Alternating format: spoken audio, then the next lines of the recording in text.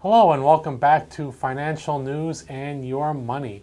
My name is Paul Munical and I am a financial advisor with Ameriprise Financial, and my co-host Ron Jankowski is off this week, so I'm going to handle the show today by myself. Today being, believe it or not, August 1st. Summer is flying by, and soon enough it will be freezing cold and we'll miss this warm, hot, humid weather. Today I'm going to start out the show by just recapping Q2 earnings season, let you know how we're looking through the halfway mark.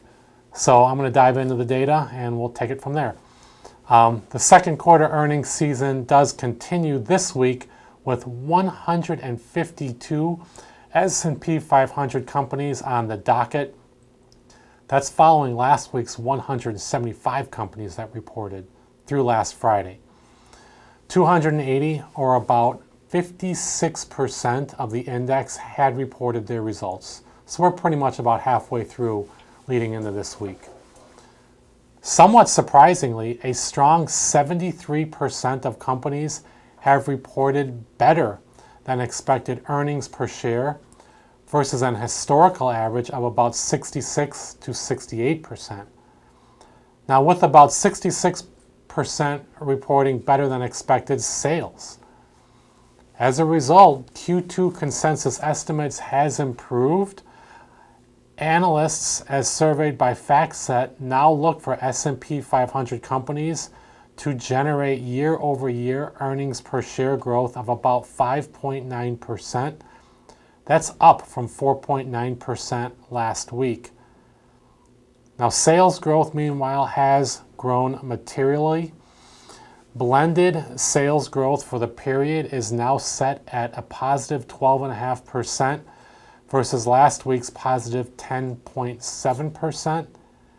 This is a remarkable pace, in our view, given the current conditions, including the headwind of a very strong US dollar, and in comparison to sales growth's historical average growth rate of about 6%.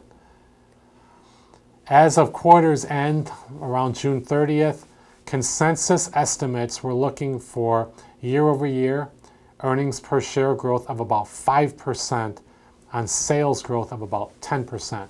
So numbers are coming in much better than had been anticipated. Now, second half estimates are falling sharply though. So over the last week, estimates for Q3 and Q4 have come down by a combined $2.77. So the full year earnings per share estimate for 2023, meanwhile, has fallen by $2.70. So we do have positive news on we're coming in, but forecasts for the second half of the year may not be as great as anticipated, but everything is up for change, and these are just predictions for the end of the year, not actual data. This is the part of the show where Ron would normally give you some bullet points on what's happening today before the market opens. So I'm going to go ahead and do his job for you. I've got 4 bullet points on the market update. So the U.S. stock market futures are lower this morning before the market opens after posting its best monthly gain since November of 2020. We were up 9.2% in July. Overseas, markets in Asia closed modestly higher in a narrow trading range, while European markets are broadly higher by about 0.5% at midday. Looking at bonds, Treasury yields are modestly higher, with the 2 10-year spreads stuck in the 20 basis point range.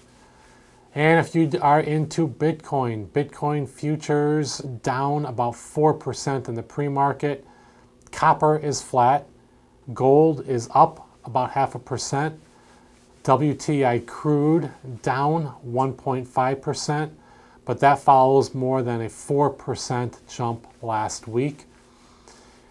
And in general, the 3 main indexes year-to-date performance, the S&P 500 down about 12% year-to-date, with the Dow Jones Industrial Average down about 8%, and the NASDAQ index down about 20%. These numbers through Friday's market close. So that's going to conclude the first half of today's show. Stay with me, and I will be back with the second half of our show, giving some tips for grandparents that are looking to spoil their grandkids. So stay with us, and I'll be right back.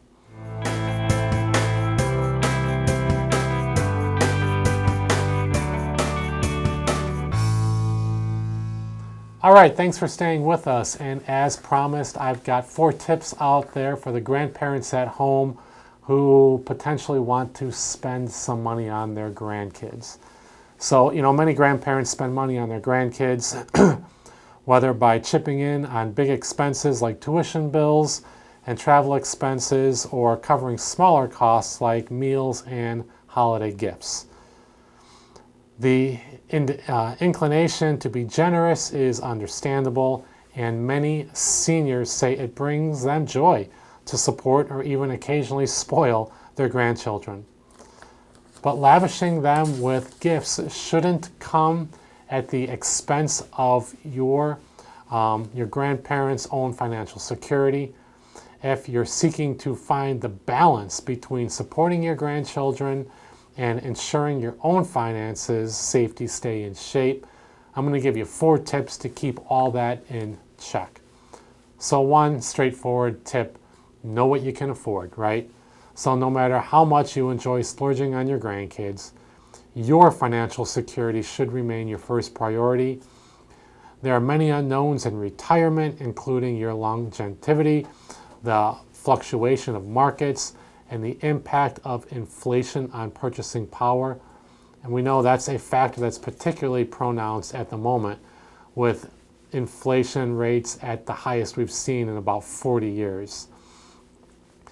So spend and gift within your means to maintain your own financial health in the future. Point number 2, determine if you're giving or loaning. This one is pretty important to be clear about. If you're giving a gift, understand current federal tax rules, which are based on the calendar year 2022. If you can give up to $16,000 to each family member before the federal gift tax is applied. If you are married, both you and your spouse may gift $16,000 for a total of $32,000, and make certain the recipient knows it's a gift for their own tax purposes, so there is no uncertainty about whether or not they need to pay you back. If you are loaning money to a grandchild, be very specific about the terms and repayment, and consider having a written document that both parties sign and date. This can help safeguard your financial situation and ensure both of you are on the same page now and in the future. So whether it's a gift, check with your tax advisor on your exclusion limits, and whether it's a loan, it may sound strange to have a document written out, but everyone's on the same page. Everyone understands that it's a gift and understands how it's to be repaid. Oftentimes that can avoid conflicts down the road. Number 3, you may want to just be open about it and talk about it with your family. Many people, they do tend to shy away from discussions about money and their finances with their family. If you'd like to help support your grandchildren or save for future goals like college or maybe a down payment on their future home, be sure to communicate this with their parents. This can help your adult children do a better job with their own financial planning. For example, if the parents of your grandchild know how much you are expecting to contribute to their child's education in college, they may be able to decrease the amount they're allocating to, say, a 529 college plan and invest more towards their own goals, such as their own retirement. So oftentimes in these situations, communication is key. Fourth and final point I'm going to hit today is establish your boundaries. So even if you want to help your grandchildren financially, depending on their situation, it may not be appropriate to do so. or to repeatedly provide support. Everyone appreciates help, but your grandchild needs to learn financial independence.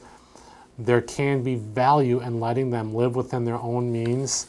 Keep in mind that this can sometimes be tough to see, but financial lessons you have learned in the past as you made your own way as a young adult, and the pride that came with successfully overcoming such challenges.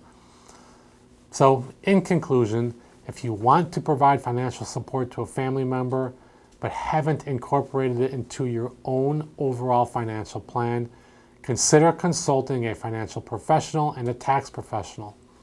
He or she can help you evaluate your financial needs and goals and create a strategy. A clear and realistic understanding of your own financial picture can help you identify how much you can comfortably give and stay on track with your own financial goals. And as I conclude every show, if you're working with a financial advisor, that's great. If you're not, or if you're looking for a second opinion to the person you're working with, feel free to give me a call directly. My number is 708-226-3412. And that is going to conclude today's episode. I appreciate everyone who is watching at home, and we will be back next week with a new topic and new news updates. So wish everyone a great week, and we'll see you back next week with new topics.